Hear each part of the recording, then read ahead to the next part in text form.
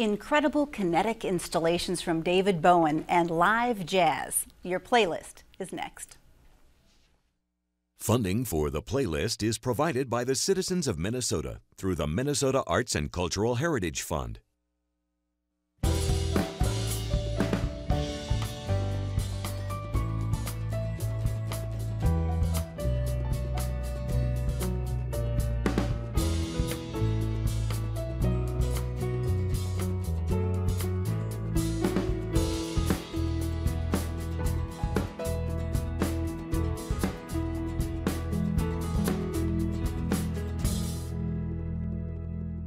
Rhythm, timing, and training. Our guests tonight have their musical bases covered.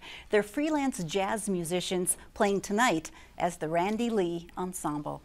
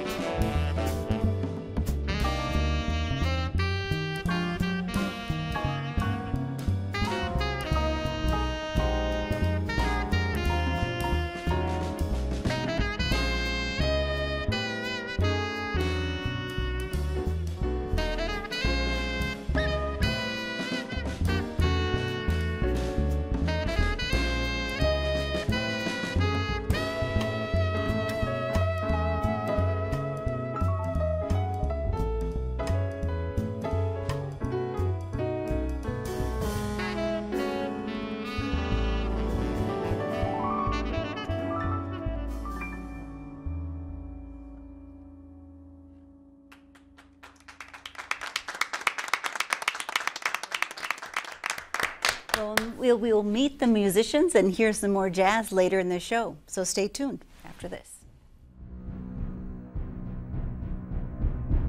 Film has just has a unique appeal, and it has for over 100 years, and there's no fear of it going away. The film festival idea in a nutshell is that you bring in a lot of directors and writers and producers, and if you look at our schedule, about 75% of the films have either writer, director, actor, producer attending this year, which is the highest number that we've ever had. A film called Northland, which is shot in the UP, follows a family around who are very involved in a snowmobile race.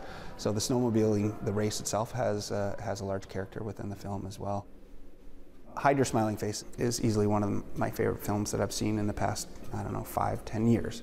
It's just something that really moved me on a personal level, and I just really identified with the characters.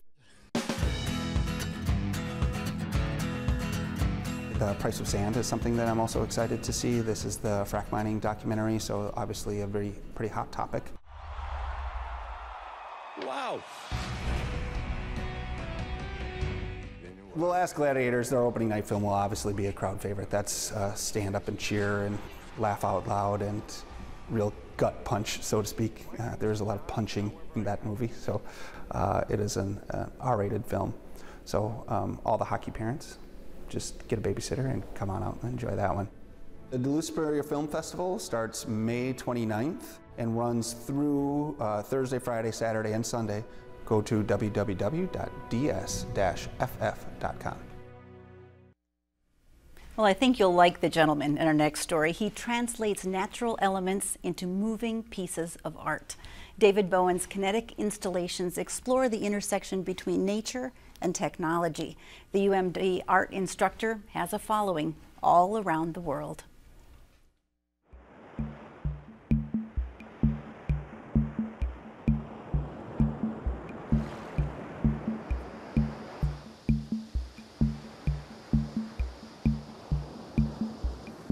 I like the pink. It's a very artificial color. It sets up kind of a contrast between the organic movement.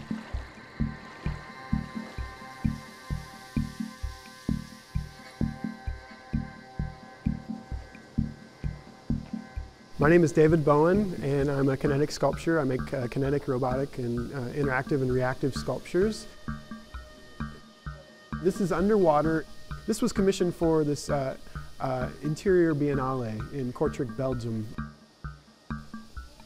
It's really easy for people to just come in and enjoy it. I mean, as complex as it is, people just walk in, sit down, and they get it. And it's that easy.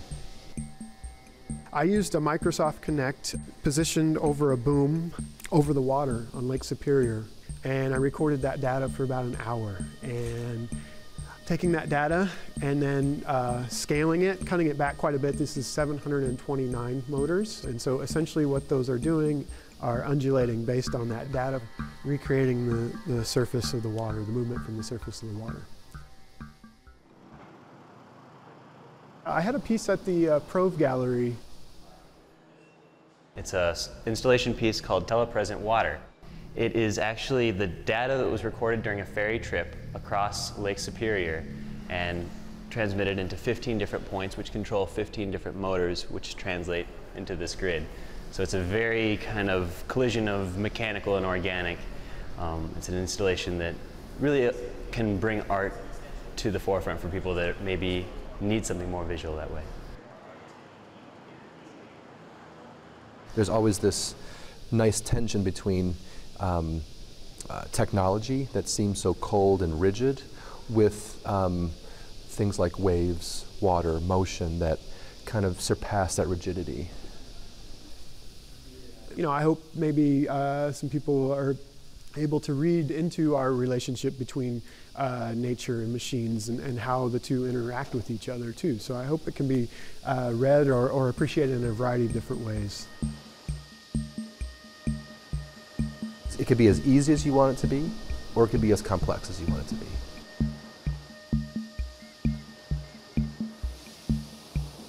It's a bunch of levels of illusion, and that is something I find very interesting.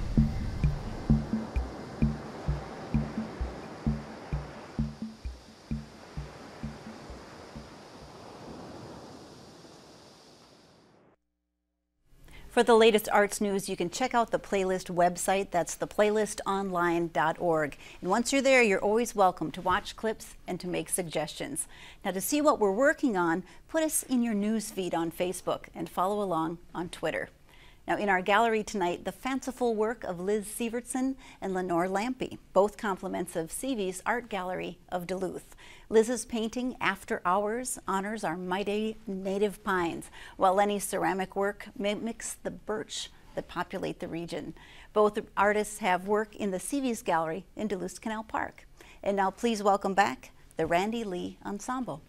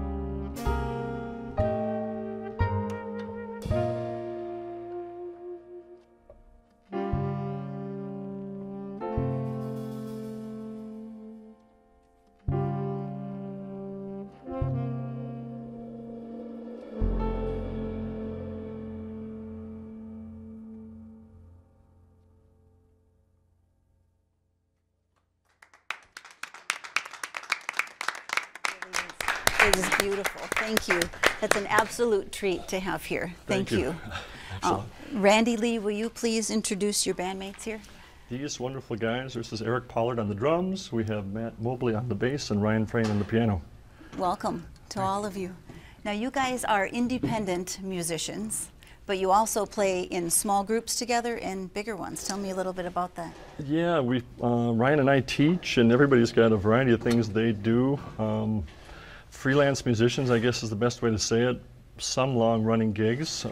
Matt's involved with a bunch of bands around town, and Eric's got other projects too. But I do everything from getting hired for a wedding to play a solo saxophone part to Dixieland duos and trios and big band, whatever the function is. It's usually based around jazz, which would be swing and Dixie and all the styles within jazz.